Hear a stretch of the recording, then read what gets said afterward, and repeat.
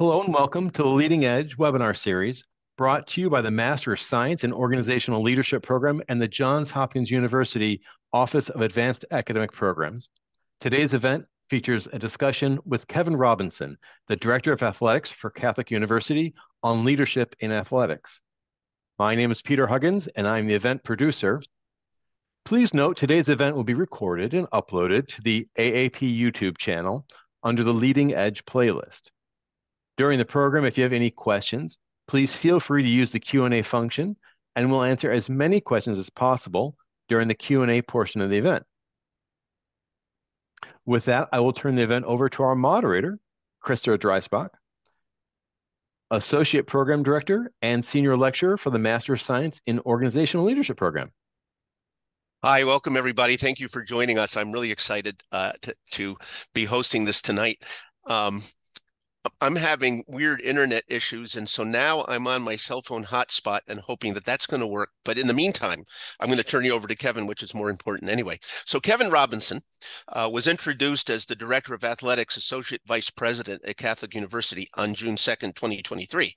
He came to the university with 24 years of experience in collegiate athletics under his belt, having most recently served as the Associate Director of Athletics for Advancement at Mount St. Mary's University. Kevin took over that role in September 2021 after spending 6 years as the Director of Athletic Development at Mount St. Mary's. He served the university in multiple capacities, including in university leadership initiatives, athletic development, athletic administration, and external relations and public relations. There's much more I could say, but I really want to turn it over to Kevin, but saying only that we first had this conversation last summer, and I was so excited about his thoughts on leadership, leading with love. He's going to talk about that. And so I'm so grateful that he's taken the time out of this incredibly busy schedule to spend an hour with us. We will have a hard stop at 7. Kevin has invited questions along the way. So if you want to put questions into the Q&A, I'll try to monitor those, and between Kevin and me, we can field them.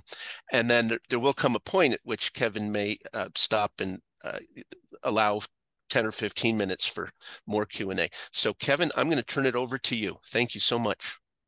Chris, appreciate it. And thanks for having me on here. I'm very, very excited to be joining this group and talking a little bit about my journey through athletics, athletics leadership, kind of my influences that have kind of guided me on this path and this journey, and then dive into some more technical aspects of leadership in athletics and how it's kind of evolved over time, even from when I was a student athlete, 25, 26 years ago until now, what that evolution in leadership and athletics looks like. I also appreciate everybody's time today and joining us. And like Chris said, if you guys have questions, feel free to fire away. I'm pretty informal in how I operate, so I always look forward to kind of interruptions and just making sure that we are having a very healthy dialogue around the topic, in this case, leadership in athletics. So with that being said, Chris touched on some of my background, but I want to kind of dive into that a little bit more. I grew up in Gettysburg, Pennsylvania, pretty much on the campus of Mount St. Mary's University. Very fortunate that both my parents were in education, and my mom was a high school teacher who evolved into administrative roles in education, most notably as the director of math in Baltimore County. And then my dad has been a longtime professor at Mount St. Mary's University. He's just starting his 38th year there as a professor. So it's kind of my background and kind of how I got involved in the world of college. I tell everyone, I stepped on a college campus when I was 6 months old, and I've never left. And I really enjoy the atmosphere that goes on, the learning that goes on a college campus, the sharing of information, just the growth and maturity that occurs on college campuses, and it really gives me a lot of joy to watch that. And then, so for me, I graduated with a degree in political science from St. Mary's College of Maryland in Southern Maryland. I played 4 years of basketball there, and I had an extra semester to kind of finish up things. And my head coach at the time, as I was finishing up my senior year, leans over to me during one of our last games and says, hey, how would you like to coach next year? I know you got to finish up your semester, and would you be interested in doing that? I said, hey, look, I love basketball, I love athletics. Let me try that. At that point, my track was to go to law school and to go into international law. And with that opportunity to coach basketball, it took me into a whole another path, and I enjoyed every minute of it, and couldn't be more and more have more and more gratitude for the opportunities I've had. So I coached college basketball for at St. Mary's College for 3 years, and got the opportunity to get my master's degree at Mount St. Mary's. I got my master's in arts of teaching, as I was a graduate assistant in our learning services department while I coached Division I basketball, which was a pretty unique experience. And then I got the opportunity, as I continued coaching, to go to the College of Holy Cross in Worcester, Mass. Coached there for 5 years. And then what inevitably happens in athletics or in any any career field, we got fired. And so my boss at the time was relieved of his duties, and so was myself, and a couple of other assistant coaches were relieved. We had a new athletic director who came in and just wanted to go a whole another direction, even though we were having some success on the court. He just felt that a change was needed. So I had to make a change myself. And what happened was I was looking to stay in coaching, and some things didn't work out the right way or to my benefit. And eventually Mount St. Mary's actually called and said, hey, look, we have a position open, Director of Athletic Development. We know you don't have a whole lot of fundraising experience, but we know that you heavily involved in athletics. You understand athletics. You know Mount St. Mary's.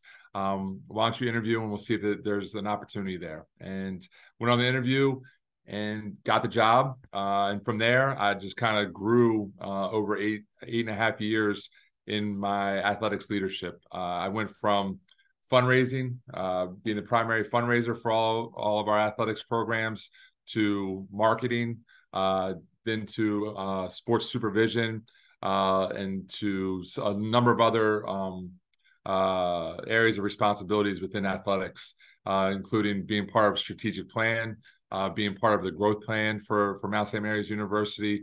I was involved in a lot of different presidential initiatives that really helped shape and gave me the experiences to prepare me for my current position now as the Director of Athletics at Catholic University, along with being the Associate Vice President of Student Affairs.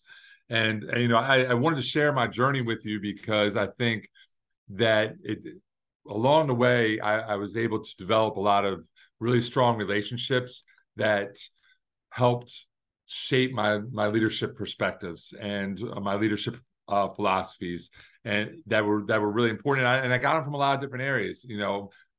Obviously, my parents, my family were huge influences on my in my leadership world. They had done a lot in their respective career fields and leadership, and had helped guide me. Being a student athlete and having the coaches that I had, whether it was in basketball, I was also played baseball for throughout high school and a little bit into college.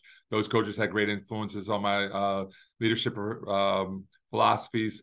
But I had a director of learning services who when I was a graduate assistant at Mount St. Mary's, she had unbelievable influence on me. Just the way that she talked with people, the way that she approached the problems that came up in the office, the way that she managed crisis with a lot of our students at Mount St. Mary's, really had a big impact on me and shaped how I approached the different crises that I would face, not only as a coach, but also as an athletic administrator. And then along the way too, just people that you meet. There was a gentleman at Mount St. Mary's who was the director of financial aid, and he was very influential in my life as he was a strong advisor to me. I could go to him, bounce different ideas off of, things that I was thinking about, and get a wholly different perspective that was outside of athletics. I was able to bounce off of. And so I say that because I think it's very important that don't overlook any relationships that you have as you continue your journey in your career field. I think they all can have significant impacts on your leadership abilities and your leadership perspectives. And so really get to know each and every person you come in contact with, and dive in, ask it, be curious, ask questions. I think that goes a long way in helping you really get to the heart of who you are as a leader and how you want to develop your leadership philosophies. Some other influences that I had are our director of athletics at Mount St. Mary's University. She was incredible. She was one at the time that she was brought on as athletic director. It was actually when I was coaching basketball there. She was one of, I believe, 8 female athletic directors in the entire country. At the time of her retirement last year, she was the longest tenured female athletic director in the country. And what she did is she approached everything with such genuine care. The way that she cared about each of the student athletes, the relationships that they have with their coaches, the relationships they have with their parents, she really valued that and dove into that.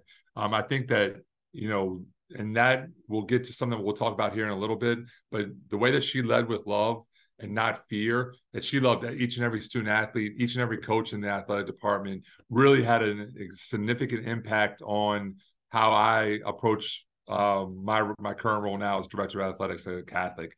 And it really had an inspiring influence on me in terms of understanding that each and every person that you're coming in contact, that you lead, that you're collaborating with, they all have different stories, and you never know where they're at in their story. And so you got to treat them with empathy. You got to treat them with genuine care. You got to love them. You got to put trust in them.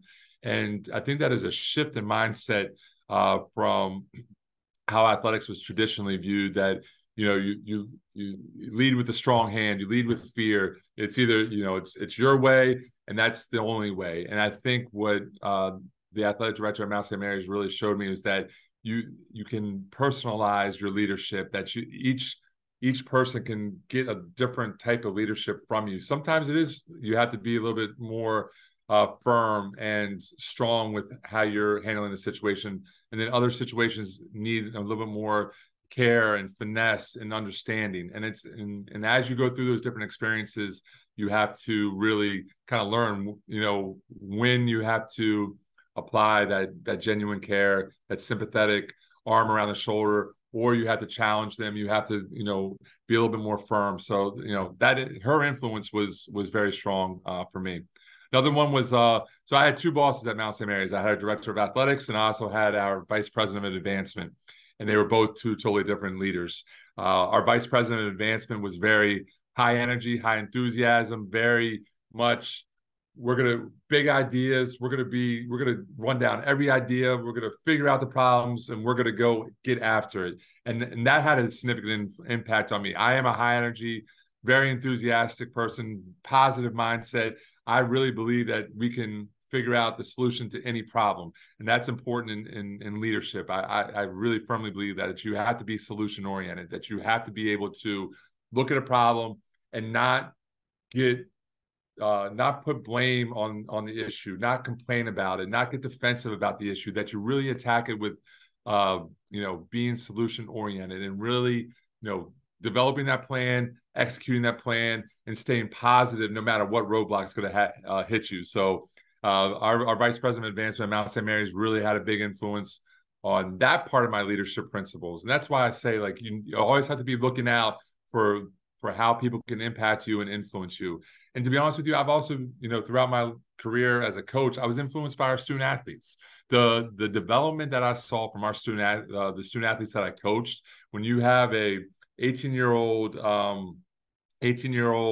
freshman that's, thinks they know everything in the world. They do. And, I have a 13-year-old right now, and she thinks she knows everything there is to know in the world. And, and then watch that kind of break down and then build back up by the time they graduate at 22 years old or 21 years old, with a confidence, a knowledge that they can learn and that they can grow, that they don't know everything they thought they did, but they're willing to put themselves out there to keep learning and keep growing. And those student athletes have had a great impact on and influence on my life as well. And then in some other areas where you can find influence is just in the world that we live in, with information flow is so quick. There's a lot of great podcasts out there, not only in the athletic space, but in all different phases, whether it's health and medicine or business or education. all different areas. You have to be willing to open your mind up, and I'd be happy to share some of those different podcasts with you. I think actually, I'll go ahead and share with you. I'll just pull my phone real quick. The podcast that I really listen to. So there's the High Performance podcast is fantastic. Huberman Lab, which is a very popular one, get a lot of great stuff off of that. The School of Greatness by Lewis Howes is awesome. Like, he brings in people from all different career fields, all walks of life, that excel and are experts in those areas. They talk about how they became experts in those areas, how they became strong leaders. I really, really suggest that one. He brings a lot of great people onto his show. The Learning Leader Show with Ryan Hawk is another big one. He does a fantastic job of bringing in people from all walks of life onto his podcast. And for me, I have a 40-minute commute. It's perfect for podcasts. I'm able to really dive in, listen to them fully, and that usually gets me going for the day. And then another favorite of mine is John Gordon. And I started with John Gordon when he wrote The Energy Bus. I read probably 80% of the books that he's written. I'm a big positive mindset guy, and he's had a huge influence on the way that I approach things from that mindset. So I highly suggest, if you don't know John Gordon, that you get to know him. You read his book. Some of it can be a little repetitive, but his recent stuff has grown and matured in the way it talks about positivity. And it's not the Pollyanna positivity. It's about being positive, finding solutions, not blaming people, not complaining about things, really kind of focus on taking care of what you can take care of, control what you can control. And that's something that we impart a lot on our student athletes here at Catholic, is making sure that they stay positive, because it gets really hard in the college athletic space. There's a lot of different influences that can be hitting our student athletes, and they got to do their best to have that positive mindset. It's really easy for them to, when a loss, when they lose a game, or they don't get, or they're not playing, or they fail a test, or don't do as well on a test as they thought they would, that they can spiral a little bit. And we got to try to keep that positive mindset. So John Gordon's another guy that, both from a podcast standpoint and also books, is a strong influence of mine. Social media. I know social media gets a lot of bad raps, and that's definitely the case in a lot of ways, but there are some really good people on social media in the athletic space that I utilize for quick, just reminders about what leadership is about. They give me some pointers. I pick up some new nuances that I can then establish and work with on a basis. Work with our coaches, with our student athletes, with my support staff. Some really good, and I'll pull up my Twitter right now. Some really good Twitter handles to follow are Coach AJ Mental Fitness. Very good. So he is at Coach AJ Kings. Really good. Brian Kite, and I'll talk about Brian here in a little bit, but his Twitter is at @TBrianKite, KIGHT. He is fantastic with really a strong leadership philosophy of mine, E+R=O. I'll talk about that here in a minute, but he's a really good follow as well. Kevin DeShazo, at Kevin DeShazo. He brings some really high-level stuff in the athletic space and in the leadership space. And then Greg Burge is really good in the coaching space, at GB1121. And, I say that because you can pick up leadership nuggets wherever you go. And I think it's very important that you keep your mind open and be able to pull from all different areas, whether it's social media, podcasts, books. Right now, we have a book club going on with our coaching staff, and we're reading Legacy by James Kerr. For those of you that aren't familiar with Legacy, it is the story of the principles of the All Blacks, the most successful sporting team in the entire world. They're the men's rugby team from New Zealand. And I will tell you one thing: Legacy by James Kerr, it has to be one of the top 5 books you read for leadership. The principles that they talk about in Legacy have meaning no matter what field you're in, no matter what type of leader you are. They have enduring principles that you need to know. Good to Great by Jim Collins is a tried and true one, and rightfully so. I think that's a really good book. Growth Mindset by Carol Dweck is another one that dives more into the psychology of the growth mindset or the psychology of mindset. She's a professor at Stanford. She's really good. She has big influence on Huberman. When we talk about the podcast, the Huberman Lab. So Carol Dweck is another good one. And I try to get my leadership from wherever I can get it from, whether it's from, watching my 7-year-old play to, going and listening to the president of the Redskins talk about business leadership. And everything in between. I'm trying to pull little nuggets out that help shape my leadership philosophies as I move forward. Now, transitioning a little bit from my influences, I kind of want to talk with you guys about what I've done in my first 4 months at Catholic University, because I think that will help you when you're trying to establish your leadership philosophies and trying to establish yourself in new situations. For me, it was very important that first and foremost that I was present each and every day in the office. As an athletic director, there's a number of stakeholders that you have to be mindful of and address, whether it's your university administrators, whether it's the president, other VPs, other associate VPs, getting to know people in student affairs, getting to know people in admissions, getting to know people in the advancement world. You got to make sure you're developing relationships with them. Also, in college athletics, revenue generation is a huge piece of it, and a lot of that comes from donors and and gifts to the university. So what I have to do is get out and I have to meet donors, and so that sometimes takes me away from the office. And I was strategic about the donors that I met in these first 4 months and where I would go, but a lot of it was I wanted to make sure that I was present with our coaches and then with our student athletes. I started June 2nd, so a lot of that June and July was making sure that I got to know our support staff. I got to know our head coaches. And what I found was that they cared a lot about Catholic University. They really, though, wanted to be great. They felt that greatness can be attained here, and that they just were missing a few things here and there, whether it was struggles in communication or not talking about being great enough or lack of energy, and just kind of listen to what they had to say about what was missing. And as I did my assessments of, what we needed to take care of at Catholic.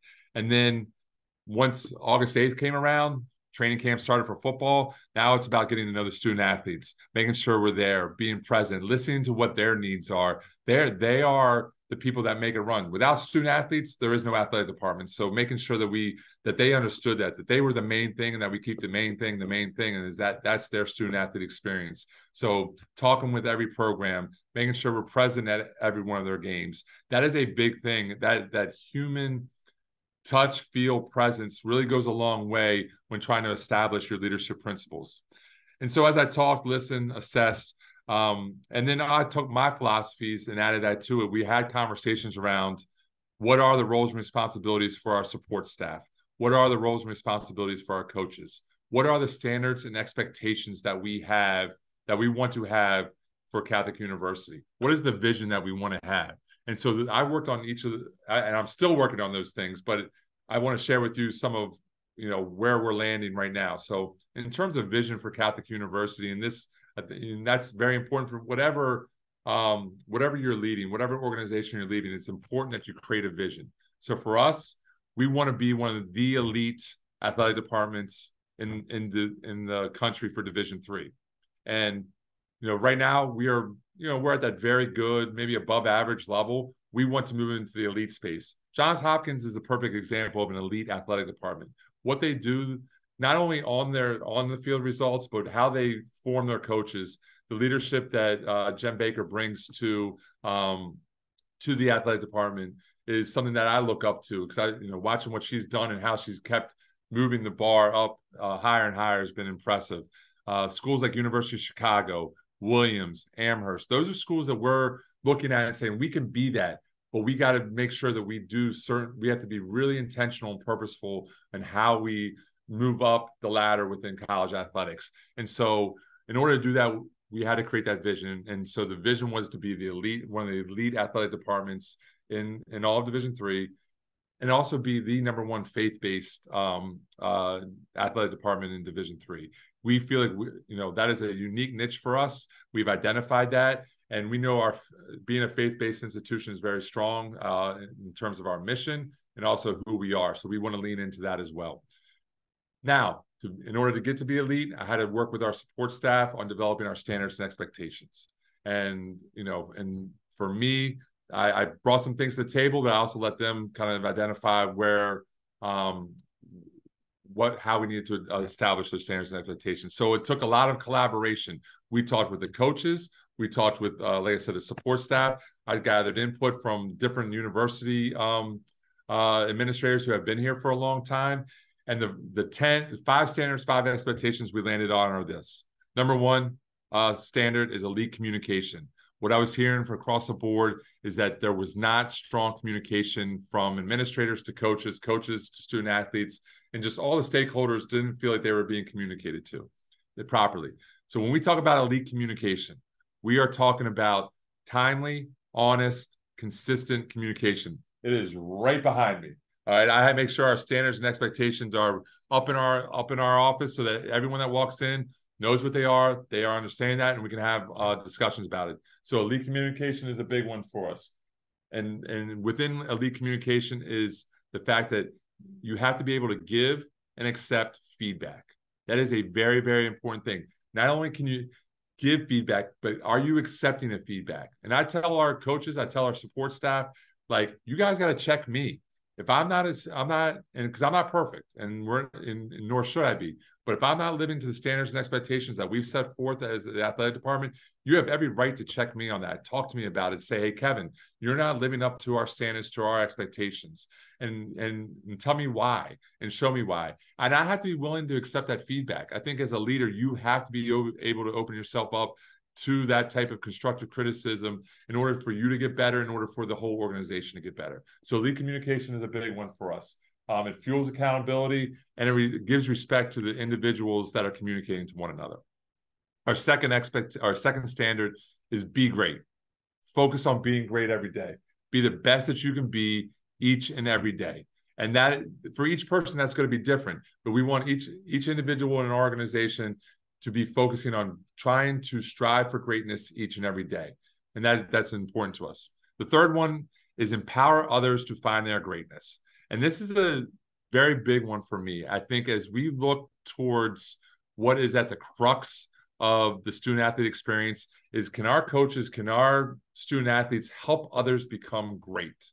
And that is the crux of servant leadership. We have to be servant leaders. And so empowering others to find their greatness is a big one for us. We want to make sure that we are promoting that we're talking about that, and also that we are speaking to it in terms of, you have to be able to be striving for your individual greatness each day, while also helping others find their greatness. Feel empowered to help others. That's strong leadership, that's servant leadership. The fourth one, this is a big one for me, and this is one that Chris kind of touched on, is that we lead with love. I think over the last 15, 20 years, the mindset in athletics has shifted. It used to be the lead with fear, the Bob Knight's leadership. It's my way or the highway. If you don't do it the right way, which is my way, you're gone, you're out. And we're just going to beat that into you day in and day out, repetition, do it my way, do it my way. That has shifted in athletics. And I think it has shifted in leadership overall. We have to be more cognizant, and we shouldn't work towards the love piece as the end piece. Lead with love should be first and foremost, that we welcome everybody into our organization, that we love them from the get-go. And through loving them and genuine care, then we can create trust. And that's when that trust is created, now you can really have those tougher conversations. You create significant connections. And we have noticed that when there are strong connections between the coach and student athlete, or administrator and coach, that you can have much tougher conversations. You can have those hard conversations that are that are uncomfortable, that get to the heart of the problem, the heart of the issue, and both people involved in the conversation don't take it personally because they know that there's a mutual love, a mutual trust, and there's that connection there. And that's where you get that inspiration. That's where you can inspire others to find that greatness. And then you can empower others to help others find that greatness. So we really look at it as a linear thing of love, trust, connection, inspiration, empowerment. But that leading with love is a crucial shift in mindset for leadership in athletics and in some other areas. And so we want to make sure that we are promoting that within our athletic department, that when our coaches recruit student athletes into our athletic department, that they are leading them with love first and foremost, and they are creating that trust. When we hire someone into our athletic department, that we are leading with love, that we are helping them, guide them through. We're not just dropping them in and saying, hey, this is how you do it and figure it out. Like, this is just the way that we do it. No. Hey, here is how we do it. And these are the different steps we're going to take. We're going to be collaborative. We're going to work on this. We're going to work on that. And we lead with love. We lead with trust. And we create those strong connections, because that's really where the magic happens. Our fifth standard is humility. No one person is above the organization. I think sometimes in leadership, leaders feel like they put themselves up here and everybody else is down here, and that they are more important to the organization, that if they go, the organization will fall apart. If that's the case, then you don't have a strong organization. The strength of the organization comes from the ability for everyone to work together, to collaborate, to know that we're all in this together, that we have great respect and admiration and gratitude for all the work and efforts that everyone puts in day to day to make the organization great and to keep making the organization great. And that leads me to another point, is that, it's not one of our standards or expectations, but never settle. When we talk about being great, it's about trying to be great each and every day, and that you don't settle for any result that you get, that it's all about moving to that next level. When you win a championship, okay, enjoy it, but hey, how do we win that next championship? How do we sustain that excellence day in and day out? And that goes back to humility, that everyone is working towards making the organization better each and every day, and that it's not about any one person. It is about the group effort that goes into it. Those are our 5 standards. We want to move into our 5 expectations. Our number 1 expectation is be solution oriented. I've talked about this a little bit, and where this really goes into one of my big influences I talked about on Brian Kite is this notion of E plus R equals O. Event plus response equals outcome. And this is something I've been learning about over the last 4 or 5 years. It came to me in a podcast when I was riding my bike during COVID. Those long 2-hour bike rides where I'm just had the headphones, and they kept talking about this in this one podcast. Kept talking about E plus R equals O, and it really stuck with me, and something that we talk about with our student athletes all the time and our coaches all the time. You can't control the events that happen to you, and you can't really control the outcomes. What will dictate the outcomes is your response. So we really focus in on that R and being disciplined in our responses to each and every event. If you're blaming, complaining, getting defensive about things, that's a negative response. And so if you have a negative event, a negative response, you have nothing but a negative outcome. But if you have a negative event and a positive response, then you're much more likely to have a positive outcome. And so we really kind of talk about, what is that response? When you lose a game, how do you respond in practice the next day? If you aren't getting the shots that the number of shots that you want in the game, what is that response? Are you going to blame the coach? Are you going to blame your teammates? Are you complaining that that your hands were wet, that your legs were tired? You get defensive. Hey, that's not on me. I wasn't open. That's why I didn't make the shot, or I got fouled. Like we try to take all those type of things out, and it's about owning your response, controlling your response. And just like in life, hey, you may, we talk about our student athletes, you may get a C on a test where you thought you got an A. What's your response to that? Are you going to blame the professor? Are you going to work hard to, make sure that next time you improve that grade? It's all about that R. So, and having a plan within that response that is positive and show some grit to it, because that's what we're looking for. So being solution oriented. having resilience, understanding that there's going to be issues that come up all the time, and how do we respond to that? Our second expectation is, oh man, it just went right out of my head. Oh, have a growth mindset. Have a growth mindset. We've talked about it a little bit, but being positive, making sure that we are really trying to listen to grow. What you know today should not be what you know tomorrow, next week, next month, next year, that we are willing to listen to different perspectives, grow in your leadership, grow in who you are. That is something that's very important for us. Our third one speaks a little bit more to athletics, but can be applied to anything. Have competitive excellence. Make sure that we are working towards winning, towards being great, that we are, when we go out to practice, we are trying to win that practice, that we are taking pride and passion in that practice and trying to win that game in who we are, that and understanding that we have a tradition of competitive excellence, and that our student athletes that came before us, the people that came before us, laid an unbelievable foundation for that organization, that we got to take pride and passion in, that we live up to those expectations, and that we perform at the highest level we possibly can. Our fourth expectation is relationship building. All right. Show up for one another, have each other's backs, understand that in the organization, these are families, in each of the individual athletic programs, that these are brotherhoods, sisterhoods, that we are working hard for one another, that we work together through adversity, that we hold each other accountable, that we be inclusive of all different perspectives, having that diversity of perspective. That is something that's very big for us in terms of making sure we develop those strong relationships, and talking to our student athletes about, you never know who that person's that you're going to meet that's going to change the trajectory of your life. It could be that coach, it could be that teammate, it could be that athletic administrator, whatever the case may be, that changes the course of your life. So really making sure that you're being intentional and purposeful about building relationships with people with all different perspectives, all different backgrounds, and making sure that we really are making those strong connections. And then the last one, this one is athletics, but it also should pertain to any organizations that you're in. Have fun. Enjoy the time that you're in there. Making sure you're promoting that the laughter, the high energy, high enthusiasm. Have a passionate joy for your organization.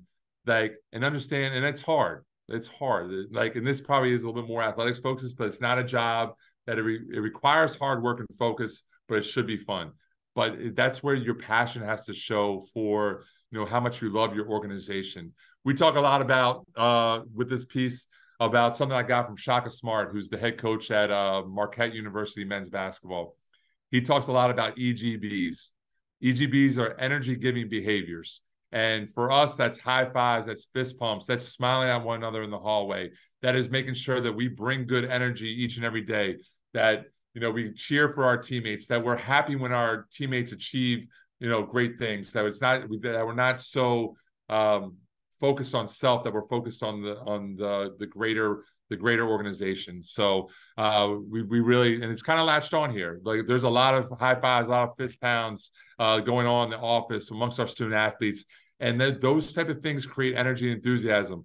One thing about Shaka Smart, they track their EGBs for games, and in a 2-hour game against Seton Hall last year around Christmas time, where it's usually tough to get energy from the student athletes, they tracked it. They had 3,068 EGBs during the course of a game.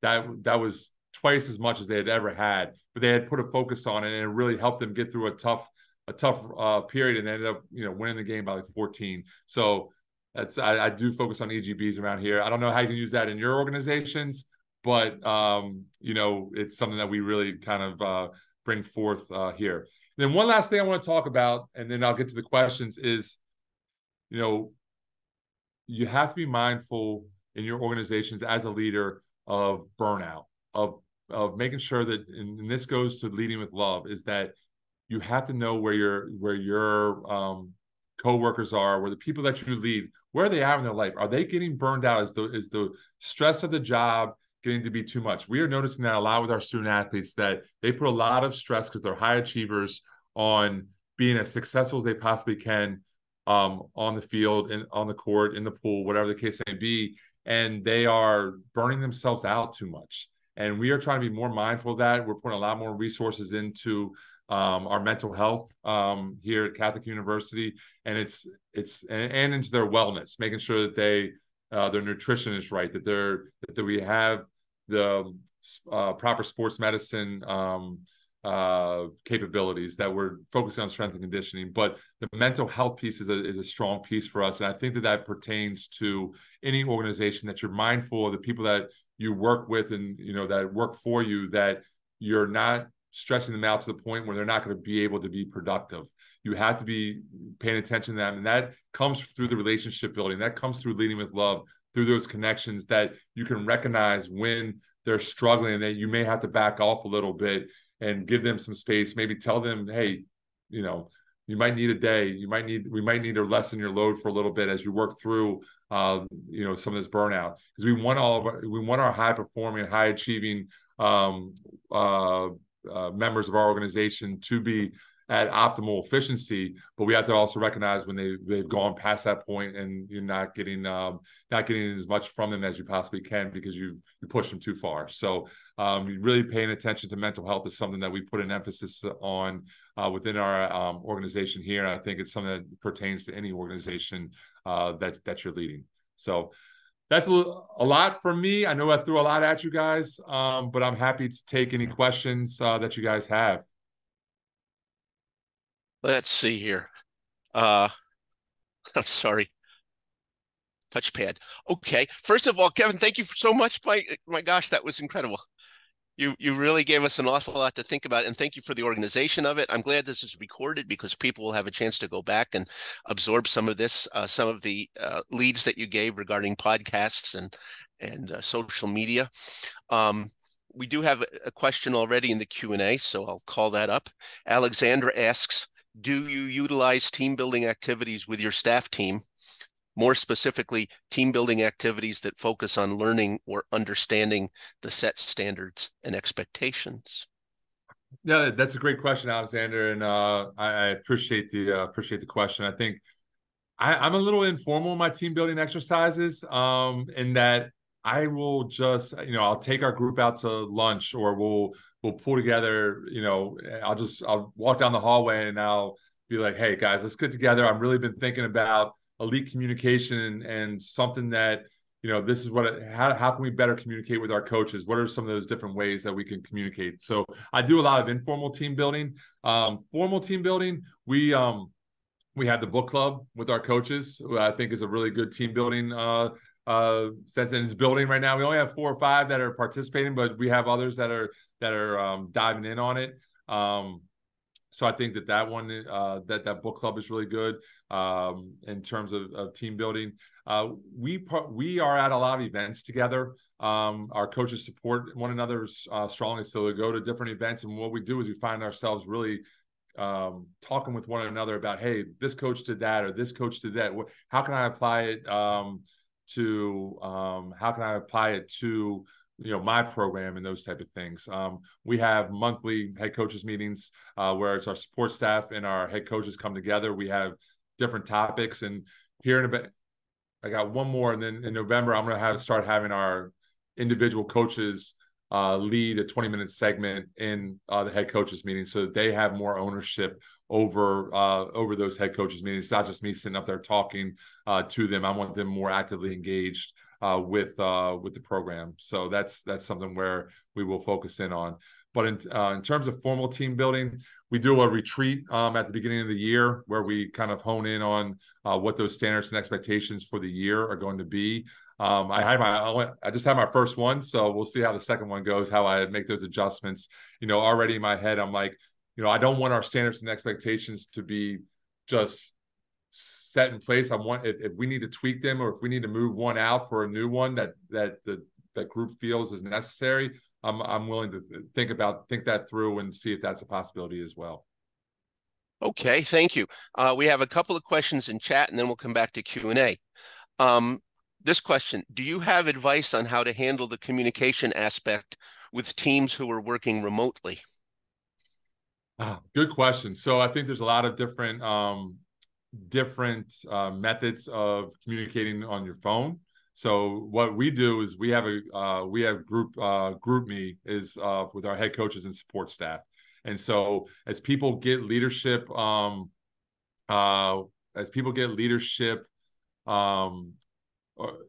read leadership articles or read a good book or come across a podcast or just have a question for the group about how they can put that in that group meet chat. And we're going back and forth on that stuff. Sometimes we'll have like a lot of firing back at 9:30 at night, just going back and forth, which is good. I think making sure that you're intentional about, for remote, for leading remote people, being intentional about your check-ins with each and every one members of your organization or the people that you lead. Like that's very important. Shows that you care. I think that's a strong way to do it. I don't think there's anything formal. I think whatever best suits you and how you communicate. But I think there needs to be some way of communication. Like if you make phone calls, if you're a texter, if you use the GroupMe or WhatsApp apps on your phones, whatever works best for you and works best for your group, I would say lean in on that. If it's a Zoom call once a week to make sure everybody's touching base, that's great. We have with my senior staff, so there's five members of my senior staff. We meet twice a week in person. But if you don't have that capability, I would suggest, just having a 30-minute, on Mondays and Thursdays, just to make sure, hey, what happened, for us, it's what happened this past weekend, with all the games, what fires did we put out? And then on Thursday, it's like, okay, what do we need to prepare for? What's happening? Who do I need to make sure I'm meeting? What coaches are struggling a little bit? Who do I need to talk to? Those type of things that we really kind of hone in on those meetings. Great. Another question from chat before we go to Q&A. What book are you currently reading as a team?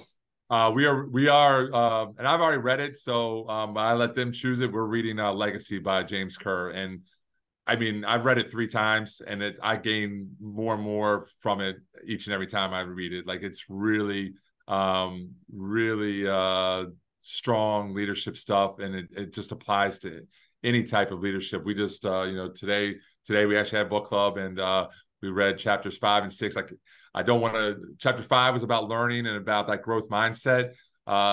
Chapter 6, I can't say the name of the topic because it's a little bit of a curse word. But it's basically having no bad people in your organization and how to identify that. And I thought that's a really strong one, and how to, your culture dictates what that is about. Thank you. And then incidentally, Peter put in the chat the full title for people who want to look that up. Okay, here's another Q&A question. What was the turning point for you as either an athlete or a leader that made you see the importance of leading with love? Oh, that's a good one. I think as when I was a coach, I've always been a very positive, high energy, high enthusiasm, highly enthusiastic, passionate person. Saw it in the way I played. I was never the most athletic or never the most talented player on the court. I was the one that dove for loose balls. I took charges. I did all the dirty work, and I just loved the game. But I don't think I fully realized that how important, because I would also could take constructive criticism. You could yell at me, you could get on me, you could tear me up, tear me down, and I'd be able to respond. But not everybody can handle that. I'll talk to my brother was more talented of an athlete than I was a better basketball player than I was, but our high school coach, he led with fear. He led with, I'm going to tear you up, tear you down. And my brother he did not respond well to that. I responded well to that. And I think that helped me understand that, hey, you got to lead with love. You got to figure out where people are. You got to understand where that people need to be talked to a little bit differently depending on who they are. So you have to get to know them. You have to connect with them. But I think I fully realized it over the last 2 or 3 years, to be honest with you. I think the track and field coach at Mount St. Mary's University, this gentleman, Jay Phillips, is just a phenomenal human being. He's a really good coach, but just more so as a phenomenal human being. And him and I would have these conversations regarding ethical leadership and just how important ethical leadership was in athletics, and how it was an underutilized aspect of leadership in athletics. And we talked a lot about humility, integrity, courage, justice, and how you could lean in on those type of things, or those elements of the Catholic religion, but also ethical leadership to help strengthen your culture and as a whole athletic department. And that really led me into thinking about leading with love. And him and I bounced that around for the last couple of years, and I'm still forming it, but it's really a strong part of my leadership philosophy that we love everybody that comes into our organization, that we give trust to everybody that comes into our organization without any type of preconceived notion. And I think that helps. It can lead to some, 18 to 22-year-olds are very manipulative sometimes, and they can take advantage of it, but I'd rather have it that way than the other way. Thank you for that. And I will ask the last question unless another question comes up, because we still have a little bit of time. One of the things you said, both the first time we talked in the summer and then as we were preparing for tonight, and you might have even mentioned it along the way, is how important it is to consider all of the stakeholders. And I thought that was a neat point. Could you say a little bit more about that? Yeah, I think you have to be in athletics and in any organization. There are numerous external and internal stakeholders. For athletics, you have university official. I have my bosses. The president of the university, the vice president of student affairs, other university administrators. You have your student athletes. You have your coaches. You have your support staff that you have to be mindful of, and that you have to make sure that they're giving input into the development of the culture of the organization, the direction, the vision of the organization. But I think also that you also have your external stakeholders, whether they be parents, alumni, donors, corporate sponsors, the fans that come to the games, community leaders. You have to be, so you're managing all these different stakeholders, and each of the different stakeholders you got to approach a little bit differently. You have your base way of approaching it. For me, leading with love, passion, enthusiasm. But the conversations I'm having with a student athlete are going to be different than the conversations I'm having with a corporate sponsor. And you got to be able to recognize those different situations. A lot of times, with parents, they get involved with, they are very protective of their children, and so we have to have some very tough conversations with parents sometimes around a variety of different issues. And so, the conversations I'm having with my parents are going to be different than the conversations I'm having with, the director of admissions or the dean of admissions. So, making sure that you're, being very aware of who your stakeholders are, and that you have to, you may have to share your vision. You have to make sure you're sharing your vision and making sure you're staying true to the standards and expectations of the organization, but you may just have to do it in some different ways. Okay, this is wonderful. Let me double check, make sure I'm not cheating anybody. All right. And all right. Anybody, I have 6 minutes by my clock. Anybody else want to ask anything? Otherwise, we'll. Okay. Kevin, I want to thank you one more time. This was just terrific. Hey, Chris, I really appreciate the opportunity to come to meet with you guys, to talk with you guys. I have great passion around leadership, especially in the athletic space. I think there's just so much. It's so interesting to work in athletics and to be developing, young people. Let me end with one quick thing. Is Rick Pitino, very, very, probably one of the best basketball coaches of all time. When he talks to organizations, he has everyone say, "Hey, how many of you guys have an 18 to 22-year-old?" And room full of middle-aged people. About 3/4 of the room raises their hand, say, "I do." And then he goes, "All right, how many of you want your livelihood based on those 18 to 22-year-olds?" And then everybody's hand goes down. And that's what we're dealing with. And but it's a fantastic time to really create great impact. You have these individuals coming in at 18 years old that think they know everything and they know nothing, and they're developing and they're doing that, and they leave out at 22 years old ready to be successful in their lives. And that 4-year development, or in some cases 5-year development, that we get with them is just it's a vital piece in their growth and development. And we get to make a great impact on that, and that's something that I really enjoy about the athletic space. And it's something I take great pride in, and I also understand that's a great responsibility. And so really trying to make sure that we live to that, and that our coaches live to that, and that our, and the rest of our support staff lives to that.